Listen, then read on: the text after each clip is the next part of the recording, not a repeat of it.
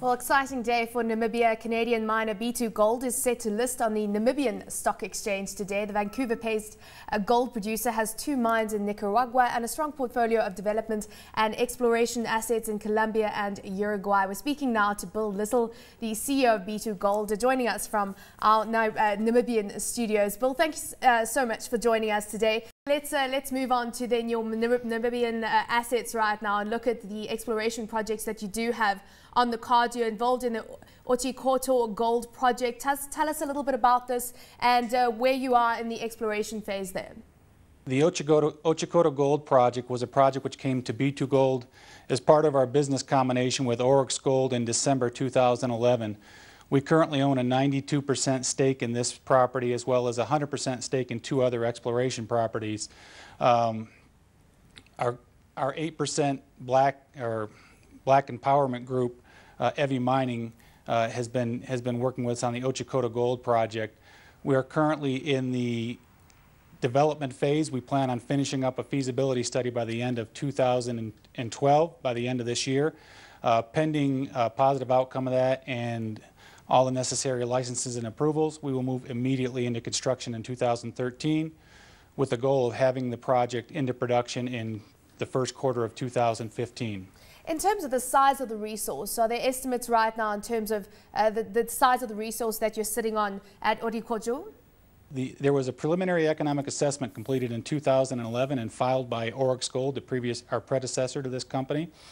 And at that time, they estimated 100,000 ounces per year over a 10-year mining life. So 100,000 ounces, 10-year mining life.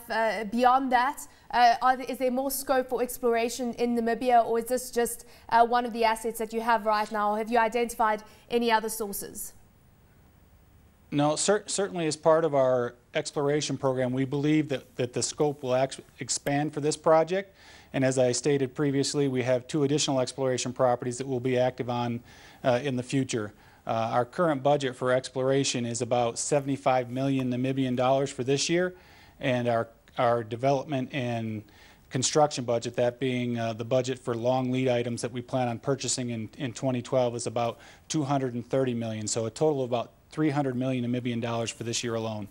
Bill, talk to us about the cost side of the model, because just looking at overall costs that B2Gold has from an industry-wide perspective across all its mines, average cash costs sat at $587 per ounce in the first quarter. So that's pretty good where we're seeing the gold price right now. But overall, do you have any preliminary data in terms of the type of costs that you'll be looking at for the Namibian mines? Maybe we're a bit too early to talk about that, but I mean, certainly as a company, as you said, our cash cost at $587 for Q1 2012 are very good as far as industry standards. You know, the preliminary economic model is currently being updated as part of our feasibility, and so we'd probably be coming out with those numbers later on this year.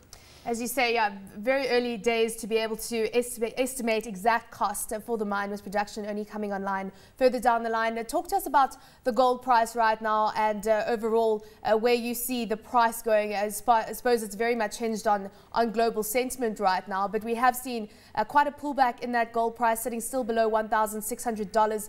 We're asking CEOs across the board, and we're asking gold mining executives across the board what they view, where they view the gold price going. So what are your thoughts on that?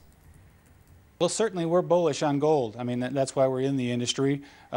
We continue to maintain our development projects, and we see nothing but blue skies ahead. I mean, certainly, as you indicated, the global economy maybe in the short term may impact the gold price, but long term we believe we're very bullish on the price of gold. Where does B2Gold stand with regards to hedging?